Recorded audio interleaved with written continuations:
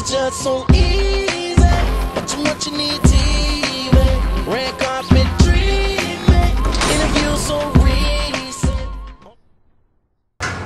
Hey guys, Here I am. Yeah, when you're talking about fashion, Cojo is the man. So I want to know the fashion tonight. I saw a lot of beautiful actress Cojo, and you are the man behind the scenes. What is your take on the whole fashion thing tonight? Darling, I'm very, very demanding. You know, these girls are catered to, they're exposed to so much, and my bar is really high. I want to see them look high fashion.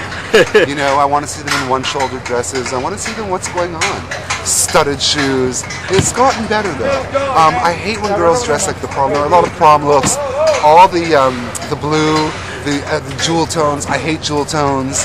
I'm very picky. Right now I'm going through this like really young period, and I'm loving all the young girls on Gossip Girl, and all the girls from the movies and the shows, and Twilight. Twilight, I don't like the lesbian Kristen Stewart, because she's with my boyfriend Rob Pattinson, and he has to be gay, because how could he like her? Because she's a boy. So I'm kind of feeling what's going on right now, and I think what's going on right now are the girls who are doing very natural hair. It's wavy and it's just falling naturally. They're doing very little jewelry. They're doing cool dresses. I thought Leighton Meester looked fantastic in white, like a bride. Blake Lively is so groovy. She was here tonight. Yeah, she was here. I liked her. Did you talk to her? No, I didn't talk to her. Well, because you know sometimes the king is not in the mood. The king is not in the mood. And so you know, and then there were a lot of girls in prom dresses and.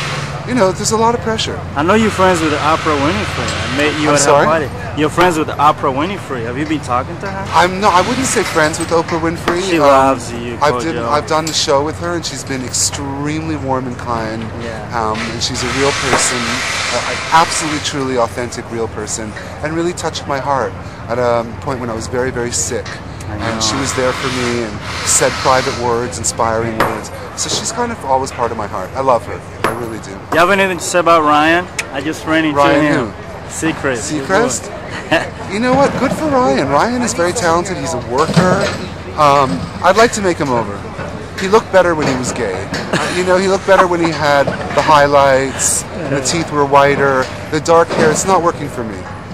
But I really like Ryan. I think he's a good guy. I think he deserves every penny of that. I hope he takes me for dinner. Cojo, you're the best, man. When it comes to fashion, celebrities should always go to Cojo. You're good. You're good at your job. Hey, man, I got this from you.